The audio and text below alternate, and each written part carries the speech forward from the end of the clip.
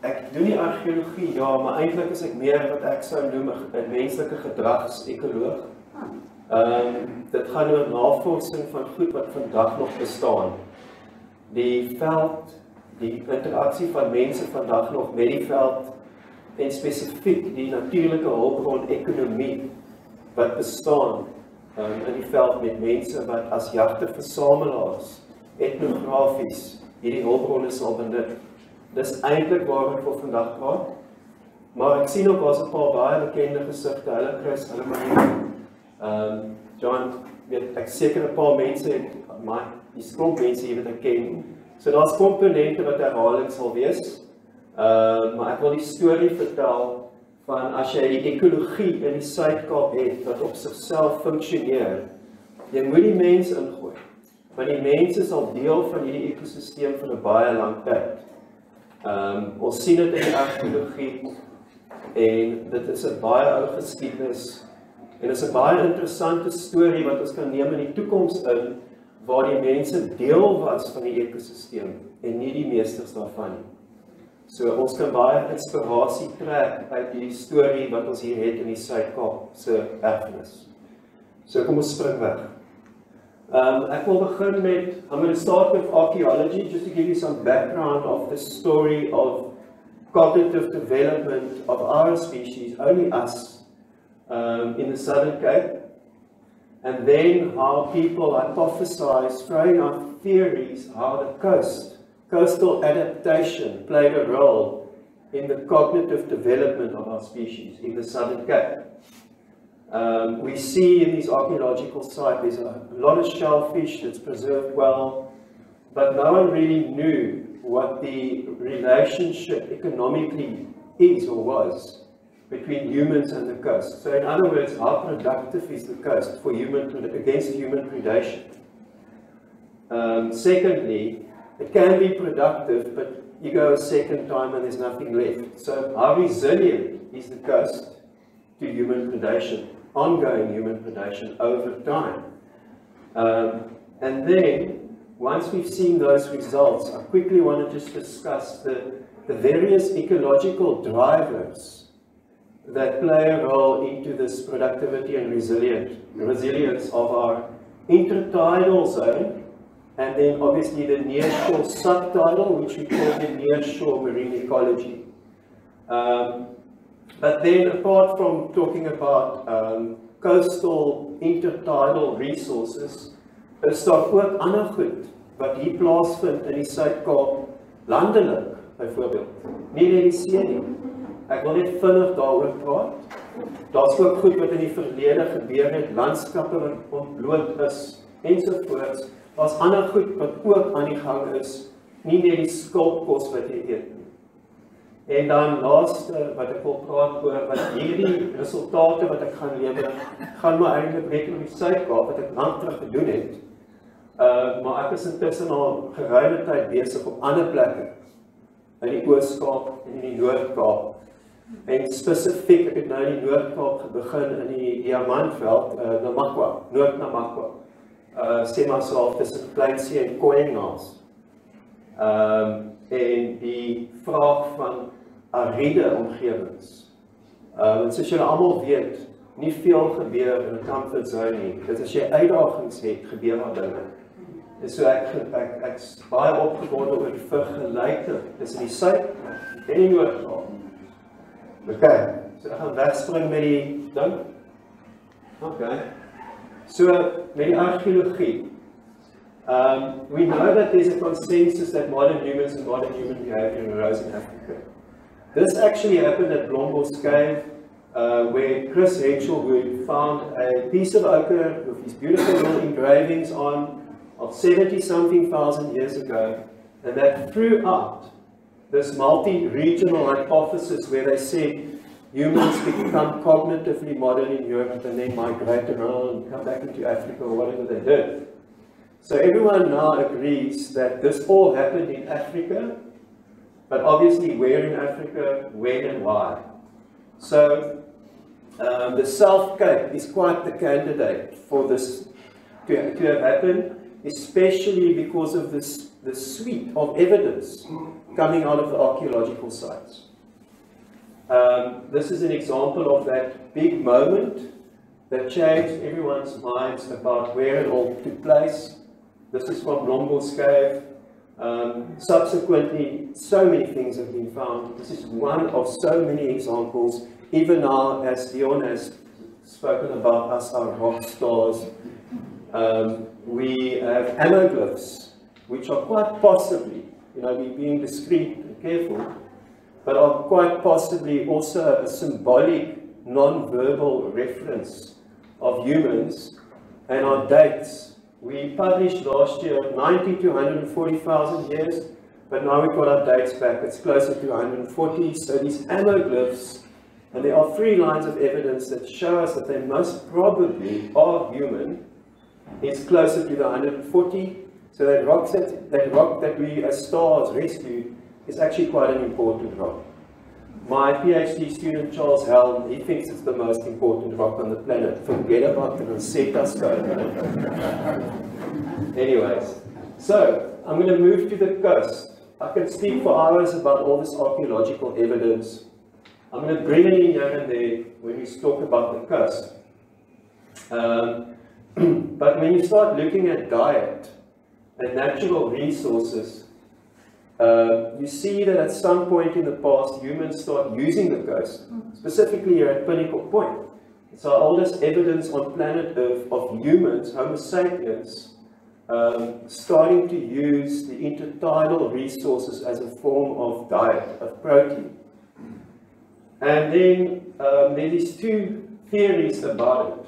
The first says it's a physiological response. So if you over a lengthy time eat shellfish, obviously the omega-3s and 6 components have a big influence systematically on brain growth.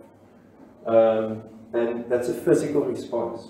The other one says that if you have a productive and predictable, dependable resource, only then will your social complexity hike up. And we still see that today. There's a lot of territoriality about resources today, water and oil, whatever it may be. So all of them, therefore, assume that the South Cape intertidal should be productive and resilient. Otherwise, it's not going to have an effect if it's not a strong resource. So if you don't get ongoing good cost-to-benefit ratios, you get a lot of calories for the amount of calories you spend. That's the kind of stuff I do. And I want to report on that, and then, as you saw introductory, move on to other ideas. So, to give you a picture, 164,000 years ago, oopsie, wrong point. 164,000 years ago, Pinnacle Point, Mossel Bay, first evidence of the start of coastal adaptation of us.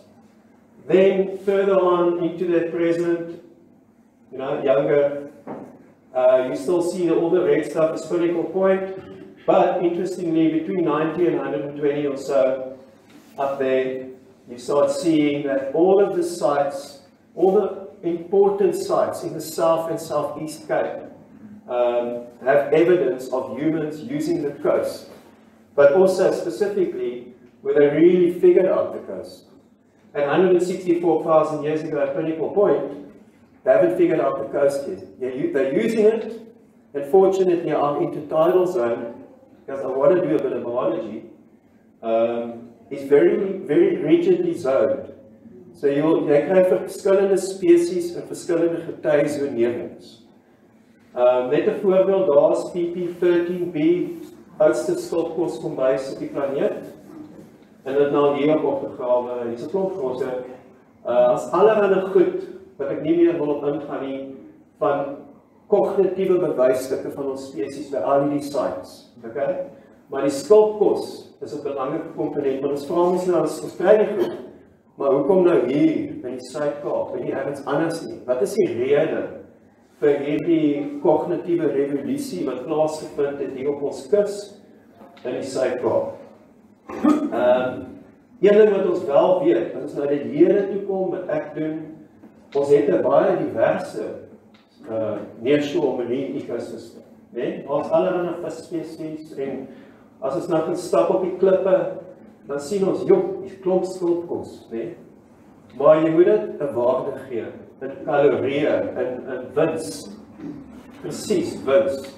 Suiwer ekonomie, nie rand en sent nie, kalorieë. Hoeveel spandeer jy, hoeveel kry jy terug?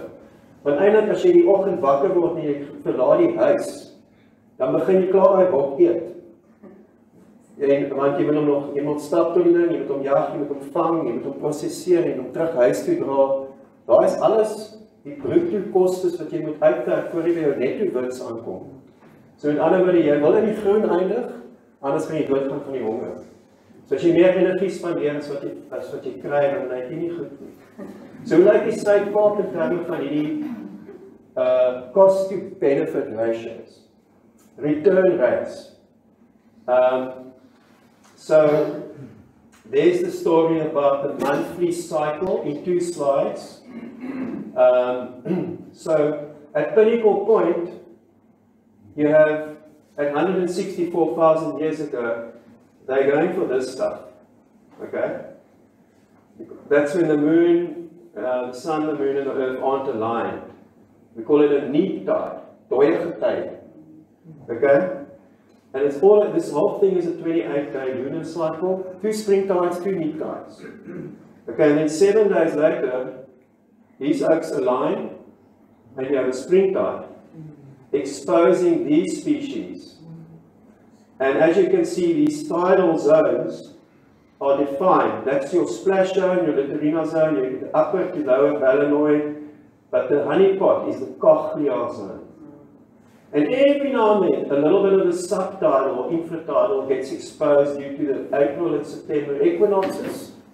And very interesting, when you have a high pressure cell, weather, climate, say oostewind, each isobar above 1013, I don't want to get into this, but each isobar above 1013 is 1 centimeter lower than the predicted tidal level. So if you have a big swart suidoos, high pressure cell at 1040, you can have a 27 centimeter lower tide than is geskryf in die boekie.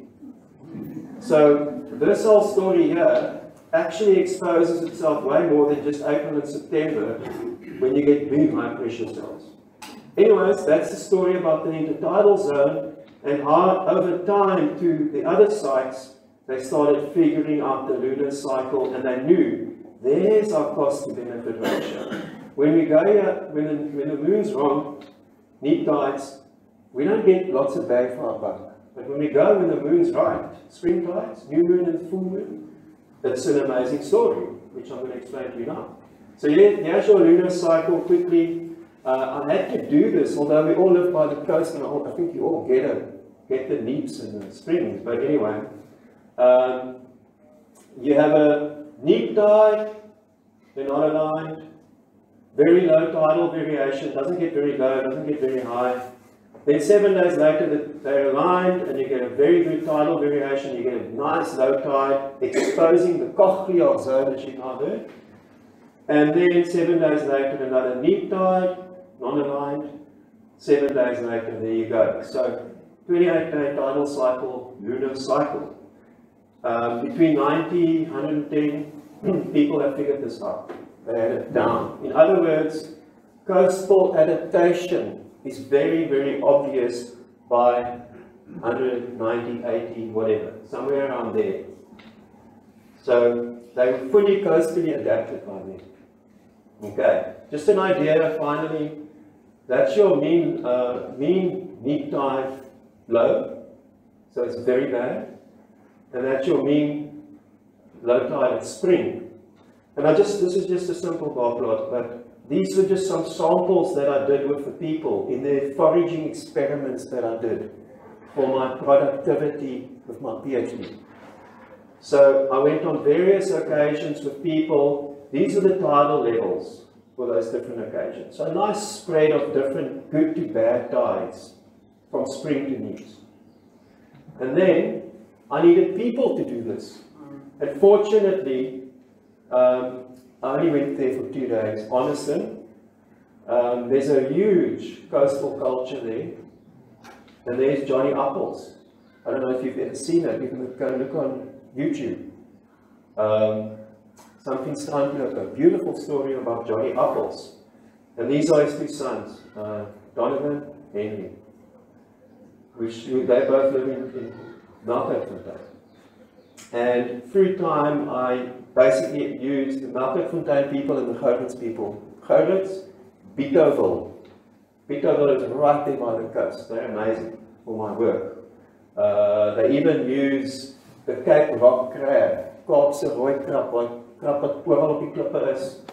Ek gaan die Latyn uitlos vandag. Vir whooping cough. So hulle tot medisynes uit die see uit, nie net uit die plante uit nie. Wys jy, die mense het 'n lang kultuur van saam met die kus leef. En daar is my Gourits van my Gourits mense. Okay. Nou, die volgende ding is die marine habitat tipes. Dis nie alles dieselfde op hierdie kus nie. Daar's 'n verskeidenheid van soorte marine habitat tipes. Ek moes gaan kyk of daar verskil is in die produktiwiteit en betroubaarheid van die verskillende habitat tipes, en hulle is. Jy kry Tafelberg sandstein, Table Mountain group sandstones, dominating this coast, above the harbour, everywhere, big percentage, but it's subdivided in three categories: exposed rocky headlands, wave-cut platforms, and boulders. And I tested all three, and then the next one, you get Aeolianite reefs. So this is where the rock stars went.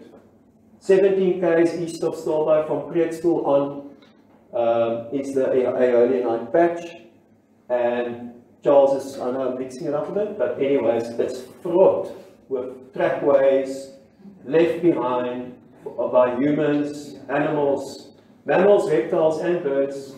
On Wednesday we found an extinct giant flamingo, for instance, on this coast. But the Aeolianite reefs, and then obviously you get some beach. And this is your percentages of all of these. In my study area that I looked at was exactly between Blombos Cave and Pinnacle Point. It was ground-truthed by colleagues, and if you walk it, it's 100.8 kilometers. So in this 100.8 kilometers between Pinnacle Point and Blombos, those are your percentages. And you can see that boulders, exposed rocky headlands and wave-cut platforms, in other words, TMS, Table Mountain sandstones, is the lion's share of this habitat, the broader marine habitat. Okay. Then, this is an example of one person, not the whole catch for the day, but just an example of the prey diversity. And you'll obviously know some of this stuff. I was allowed to do this. I had a research permit with DAF, hence Sophie's.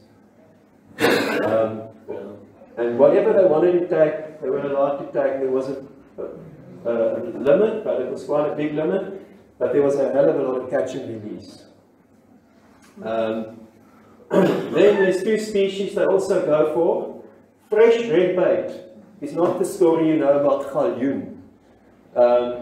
You know, everyone has this idea about redbait being the smelly, hot thing.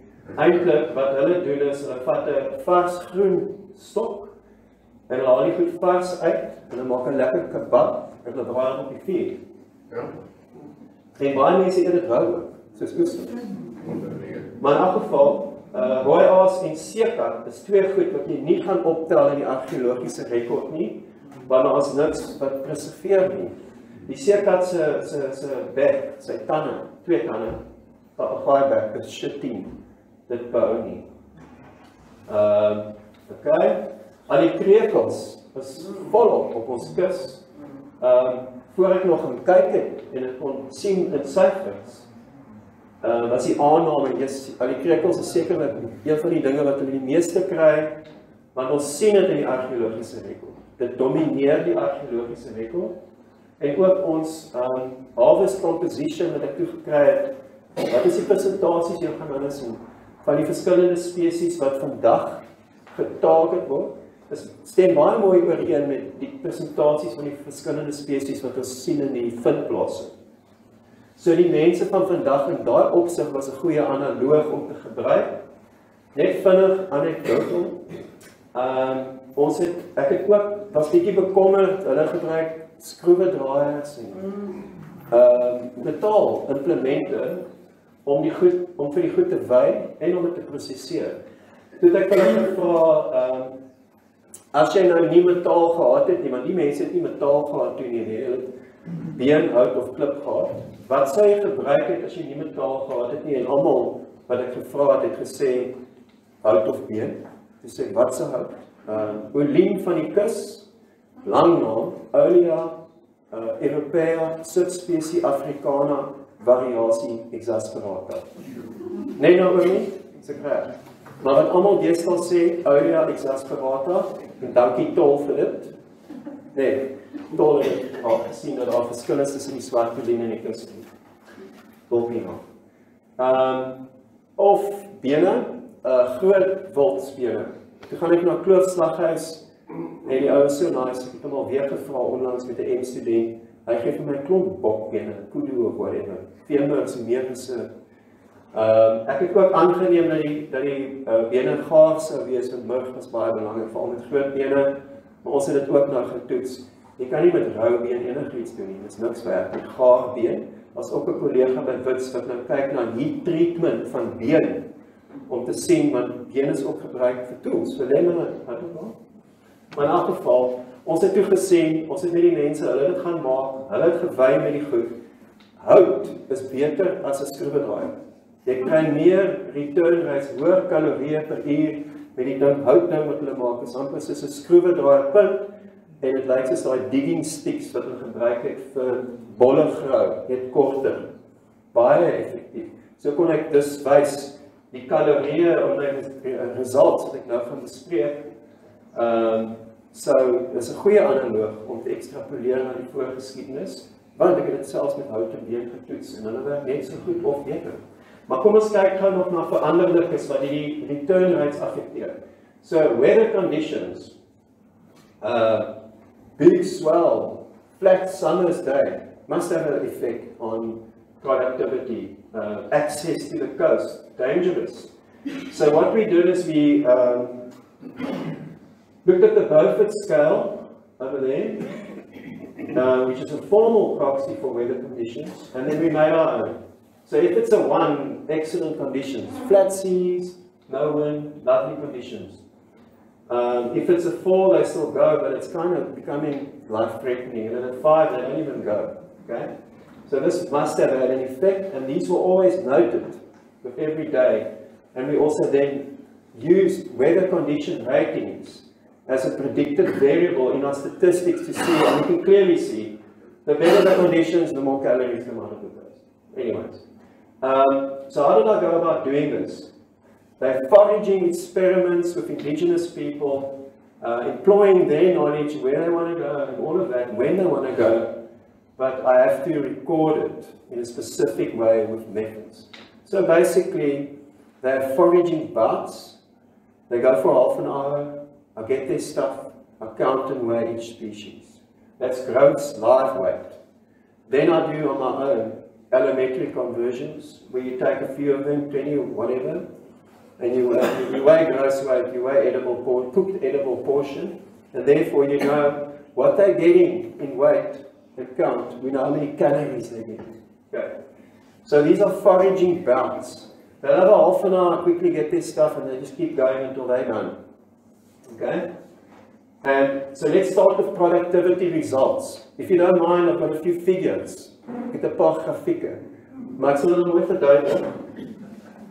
Hier is die harvest komposisie en die productivity van 50 laaggetye wat ek met hulle gegaan het, van spring na dooie gety. So met ander woorde, harvest composition in kalorieë, nie in hoeveelheid wat ek wil. En so jy duidelik kan sien, 54% al die krekel, klomp siffies, mossels, dis nou die fancy name, nee, ekskuus. Al die krekel, turbo boost somaticus. Siffies, hulle hout is midday, is die perlemoenmos, nee? Hy sit op die ergens, maar baie min, of nie, hy sê, daar's hy, 1%. So in terme van wat op die kus beskikbaar is, dis die tipe goed wat hulle kry in kalorieë hoeveelhede, maar die verskillende goed. Nou, soos ek gesê het, daar's verskillende marine habitat tipes. Aeolianite reefs, spoorwikkers noem ek dit, is die beste. En dit is juist vir die feit dat dit gedomineer word deur al die krekels. Daar's verskriklik baie al die krekels in Aeolianite reefs. So jy pluk net drywe, jy weet. So dis 'n baie produktiewe spesies. Wat ek nog nie. Dan condition ratings. Jy kan duidelik sien, ekskuus, ek nou nie die figure duidelik nie. Die vorige een ook. Die y-as is kalorieë per uur, né? Wat jy kry. Die norm half op in die wêreld is, ek dink nie, Suid-Afrika is nogal hoog. Gemiddelde kalorieë wat mense inneem in Suid-Afrika is meer as 4000. Maar eintlik moet dit so rondom 2000 wees. Okay, so 'n dag se benodigdhede vir 'n mens is so 2000, miskien 'n bietjie meer. Want kyk, ons het ook verander van toe af, nee. Ek dink mense was meer effektief met hoe hulle die kalorieë verbruik het, fisies. So ek dink hulle was beter engines gehad, net so iets. En dan, hierdie een sal sê die kalorieë per uur, as die swel groot is en is na waar buite, baie min, baie goed, okay? Dan, kom ons kyk na gety. Ons het gesien dat gety die grootste effek het op hoeveel kalorieë uit die see uitkom. Jy hoef nie te worry oor al die dots nie, maar dit is daai habitat tipes, né? En hoe laag dit is, hier is die gety hoogte, daar is natuurlik 'n springlaag gety, 20 cm kalorieë, en jy kan duidelik sien, hoe hoër die gety raak, hoe minder toegang het jy tot die cochlear-zone, en hoe swakker raak jou calorific return rates. Okay. Then, what I did is, I wanted to know how this relates to, how do these return rates in the Southern Cape relate to other places where we have this knowledge, the same calorific knowledge of people. And if you're a Hadza in Tanzania, and you're digging for tubers, for bulbs, prehistoric potatoes, it doesn't look all that great, because you're only going to get about 258 calories per hour. But if you, the Kiribati in Micronesia, also going for shellfish, not all that great per hour. You know, did you spend 380 to get that 318? Then it doesn't look all that great. Then you just got to keep fighting.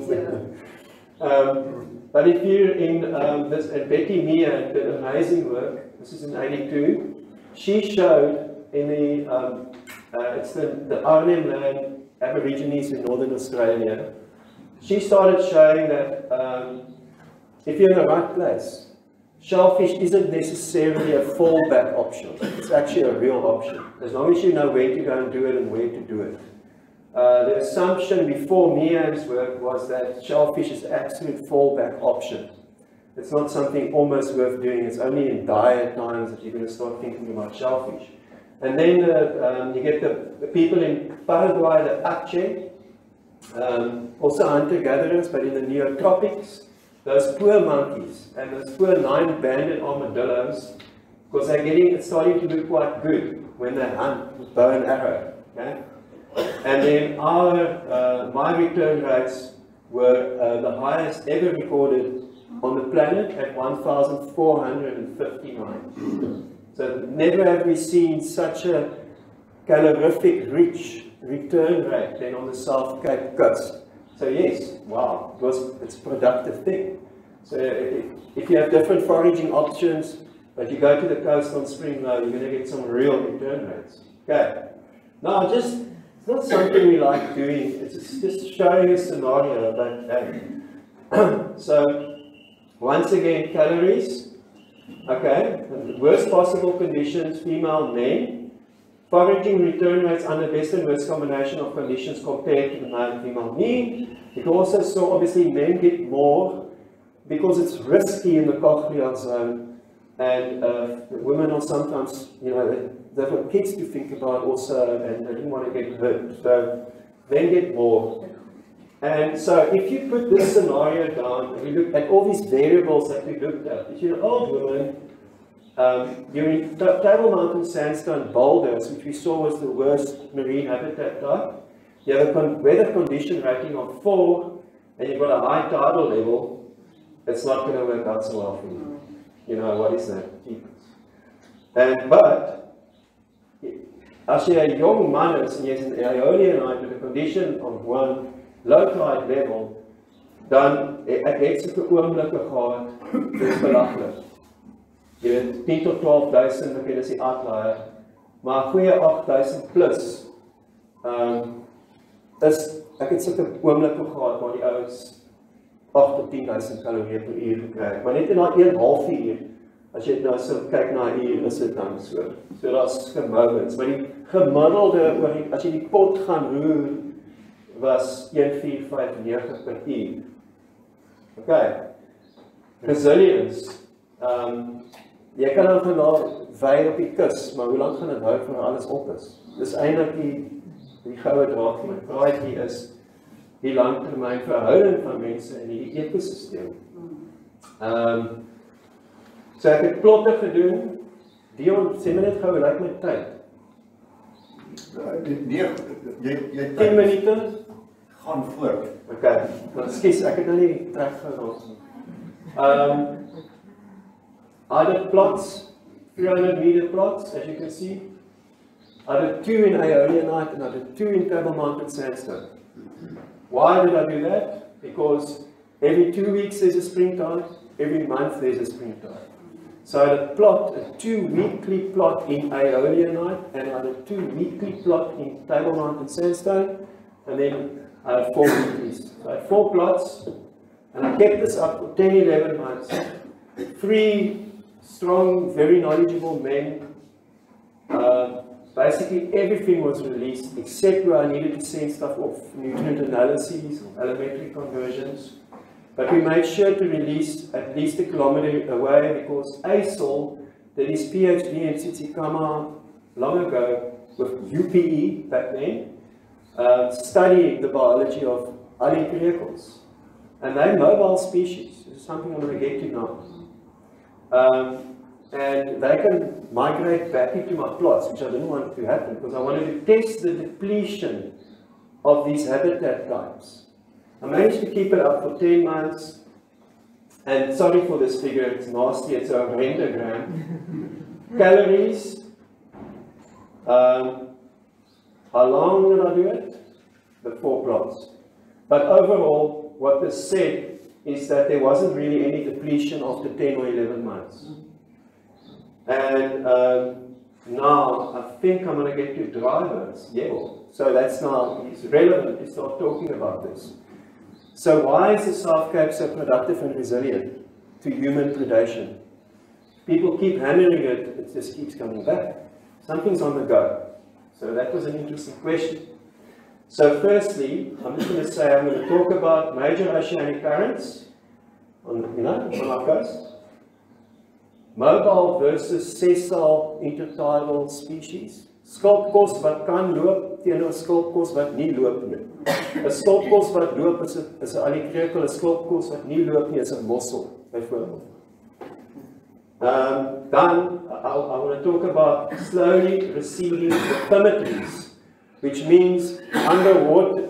On land we call it topography, the landscape. So if it's flat, we say it has no topography. But if it's all hilly and te kere gegaan, then there's a lot of topography. And what's happening underwater that's affecting these guys, okay? So the discussion of my results revolves around these things.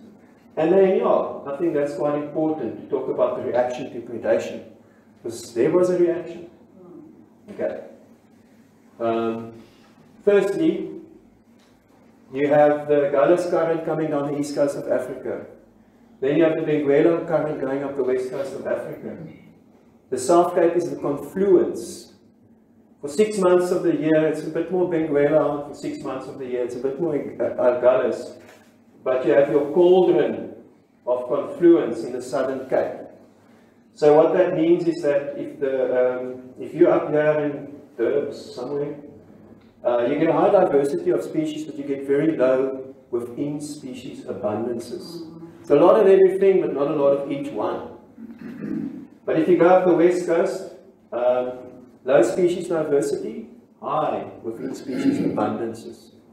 And if you come to the South Cape, you get the best of both worlds. You get high diversity and high within species abundances. Number one driver, currents. The Gallus is nutrient poor, the Benguela is nutrient rich. But the two of them together, South Cape is quite a nugget. Also, we get upwelling systems. You get a southeast blowing. Yesterday, the day before, the water went down to 10 degrees Celsius. The deep water comes up, bringing with it a lot of nutrition. Those things need to eat. Right? They need to have something in the water that feeds them, that feeds the algae, that feeds them. It's an ecosystem. Okay? Then, mobile versus sessile. Skulpkos wat kan loop teenoor skulpkos wat nie kan loop nie. Soos julle gesien het, al die kreukels is 'n groot deel van die harvest composition, maar dit is omdat hulle kan loop. As die mense net skulpkos gehad het wat nie kan loop nie, dan kry ek hierdie kus jammer. Weet, hulle gaan hom polish. Want wat byvoorbeeld met al die kreukels is dat 95% van die al die krekelbevolking woon permanent onder water. En net 5% is in daai koglia en bloue palmoe. Maar almal wil in daai 5% woon, dis prime real estate, soos Waterkantstraat. Dis die koglia, want jy het optimum suurstof, fotosintese, hulle is koeie, hulle is so pasture, van die fyn alge, seegassies. Maar as jy al die kreukels uit die integriteitzone wegvat, en jy gaan 2 weke later terug, jou tweede keer wat ons gebeur het, dan is dit dubbel. En dit was pristine voor die eerste keer. En dit beteken daar's 'n reaksie. Hulle vind uit, en dit moet 'n chemiese antwoord, 'n chemiese kommunikasie wees. Ouens, hier's probleme. Okay? En dan kom uit die subtidal, die diepte uit, waar 95% van die bevolking is. Ja, ons wil daar in die prime real estate wees. Maar na 3 weke tot 'n maand, kom hy weer terug na carrying capacity. Weet, soos het, as jy nou gaan na 'n stukkie pristine wat nie forage moet groei nie. And we have quite a few mobile species. Panamoon, Siffie, little bit mobile Siffies. Seekat lives down to 200 meters vertical depth, only lives a year, can be up to 4.5 kilograms at 290 days. You can look at this thing and it's growing. It's a very sustainable species. Potentially, you know, although, shame, the thing is so intelligent and everything, but sessile species don't move, therefore, the only defense they'll have is procreation. Spawn has to grow again. Interesting little anecdote, if I may. If you look at growth rates, life cycles, sessile species that occur a lot in the archaeological record, through time, as you've heard, it's a lot of time. It's a lot of time for biology to react. 160,000 years. If you look at mussels, goat's eye limpet, things like that, they only live 2 to 3 years long. So if you look at life cycles of sessile species that we know have been heavily predated, interesting that their life cycle is so short. Then if you look at the least preferred shellfish species that we see in the archaeological record, and today, like the coglia limpet, or the pear limpet, Scutelastra coglia. It's right there in the front, the coglia zone. It's hardly got any meat on it, and it's very hard to get off the rocks. It lives for 50 to 20 years. Interesting. So co-evolution potential there, you know, where people and these animals have had a long relationship. So mobility, and I call it the pantry hypothesis. Ongoing productiveness and resilience is due to the enormous pantry that sits out here because of the fact that you have very slowly receding bathymetries that stays shallow, far up. So you've got a hell of a big pantry which keeps letting them come out and offer more meat to the people who go for them. And there's a few examples of mobile species. Alikrekel, Seekat, Siffie, There's a few examples of sessile still-stand species. All the limpets, whelks, and I would say a periwinkle is mobile, but geez, it's only like in a 1 or 2 meter area. Anyways, what's next? So you see how slowly receding bathymetries plays into the sessile versus mobile due to the pantry hypothesis. Also you see the fact that aeolianite reefs were the most productive and resilient is because they have the slowest receding bathymetries. Aeolianite is a very uniform density geology and therefore erodes very uniformly. So on spring low tide, if you go to Geelkranse, that's where it's all at. At spring low, you'll see vast reefs far out that are dry. And that also happens underwater. It's big areas of quite shallow, because if it drops down to 40 meters quickly, that's not going to be resilient, because those things don't live there, apart from the octopus. Okay, so reaction to predation. I've also woven that in already, but the interesting thing that I just might say about it is that, firstly I said life cycles. The other one that I observed, which was so interesting, is that when I did my depletion studies on this coast, I heard back from a farmer's son a year or so after I finished it, because they knew what that coast was like before I started my depletion experiments. And they went and looked for themselves a while after I finished. And it was absolutely thriving after my 10-11 months of hurting this intertidal. I didn't hurt it, I was pruning the bush. I was stimulating a reaction because of this ongoing predation. I also compare it to bee farming. If you take honey, they make honey, you know. Okay, so that's my Skulpos story, okay? And I want to just talk about two more things. The first is sticking to this area that you guys all live in. What else is going on? You know, we can't just look at that coastal adaptation story. So what are the other whys? Why did it happen here and not somewhere else in this ecosystem of which humans were a part of? Well, there's a hell of a lot going on in terms of vegetation. We've done so many studies, I'm not going to talk about it now, that's someone else some other day. But there's all the ethnobotany. When I did that, it was extremely impressive what the people still know and do with plants. Today they still effectively eat 58 species with 69 uses around here, out of fables. Berries, bulbs, leaves, whatever. And their medicinal knowledge is incredible, beautiful. You have not today anymore, but you have a lot of game. Especially, and this is once again Charles Helm, we heard about him, rock stars. We get the body fossil record. Those are the bones that preserve in archaeological sites, hyena dens, stuff like that. The bones, body fossil record.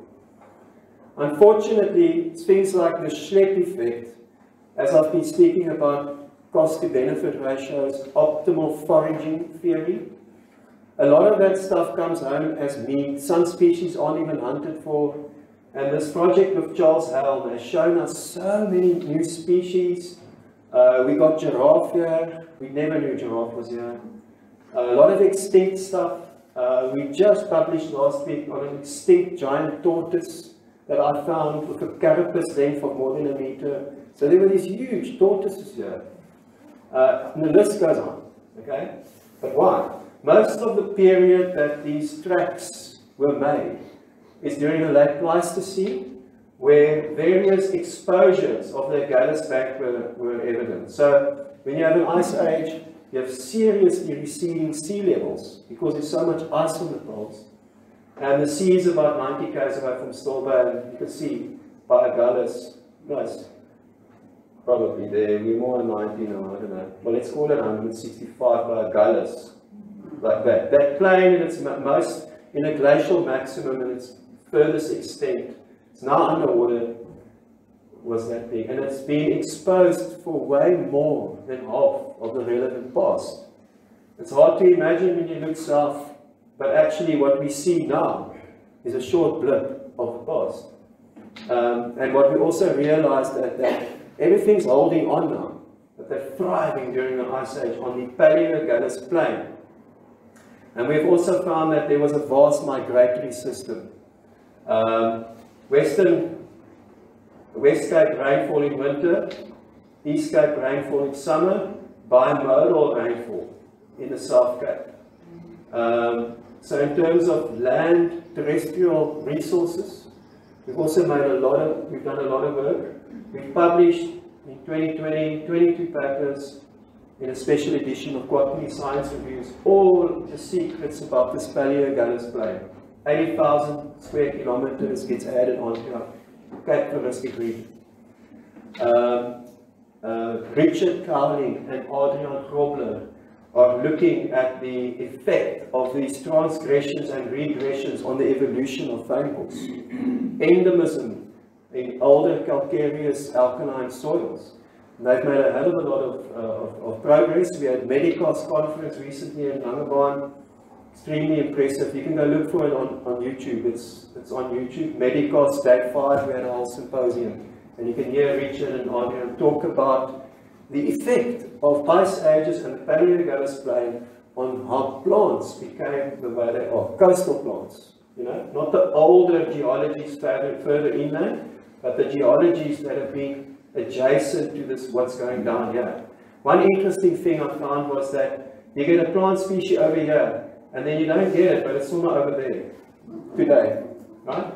What's this weird distribution? And that's a signal of how they freely roam on the plain, but today they're just sitting in isolation. Another example is certain fauna, bokka, like went extinct in the last 11,000 years. This is the warm period where the coast is where it's now.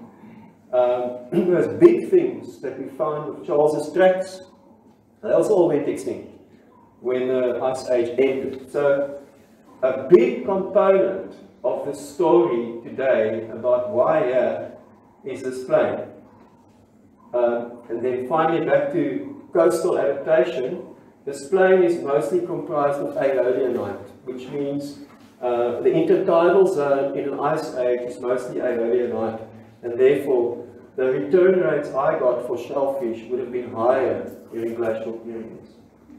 And then finally, I don't even have slides, you've seen enough slides. But I'm working in the Eastern Cape in Ponderland. At first when I went there, I've got a postdoc there doing the terrestrial stuff on plants and stuff. At first I thought, no ways, I've got to test this because there's only a gallus, there's no benguela. But I wasn't expecting much to go on there, you know. Low productivity and resilience. I was very surprised. And the reason therefore is the ongoing productivity for humans there, and resilience, because they keep going, and also in a good area of Ponderland, is that you have the drop-off, the Gallus plain, drops off 5 km away, not that very far. And when you get a cross-shore wind, which I think their dominating one is a northeaster, you get very sudden and very radical upwelling events, bringing that nutrition up, feeding that nearshore marine ecosystem. But the most interesting thing is that area has extreme topography. You know, if you want to go 20 km, it's going to take you a few hours around. You might as well just walk it. But you have all these rivers, and a little bit of rain sends off lots of fresh water into this nearshore marine ecosystem. And I've got pictures of that. After a bit of rain, there's this brown strip down the coast. And I have colleagues who've looked at this, you know, the freshwater nutrition into the marine ecosystem is quite impressive. And therefore, there's another engine feeding that system so that it's ongoing productivity and resilient. The North Cape, as I said, is extremely interesting. George Branch even suggested a limpet farmery or, you know, set up there The Namakwa coast up higher than West Cape, North Cape, has an unprecedented upwelling system from the Benguela. So very, very dense, nutritious water. But it's a very narrow zone. And there's not a lot of mobility. But if you're on those beaches, you can't even call them beaches, they're shell beaches. It's just the turnover of these sessile species is incredible. Their life cycles are very short.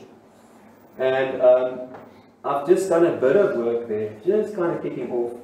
But I looked at the elementary conversion of the 2 limpet species I found the most in the middens and stuff up there. And I cooked them, raw weights, measures, whatever, cooked weights. But their caviar is 50% of the edible weight of the meat. And here it's a few percent. So, you know, they're kicking out babies.